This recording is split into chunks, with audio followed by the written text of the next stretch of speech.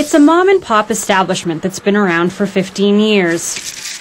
But because of rising food prices, a Rocket Bakery is facing tough economic times. When I started here 3 years ago, I could buy a bag of flour for $11, and just last week it topped out at $32. We can't raise the price of a muffin 3 times. The Rocket isn't alone. The cost of food is rising faster than it has in 17 years. That's according to the U.S. Department of Agriculture, which says it's nearly doubled since last year.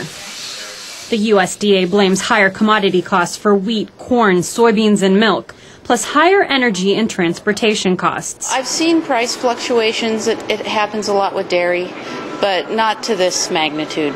I haven't seen it, so it's been pretty devastating. Gina Garcia runs Bittersweet Bakery and Bistro. Like many bakeries across town, she's trying to stay afloat and blames the economy for a 10% drop in customers. I produce a luxury item.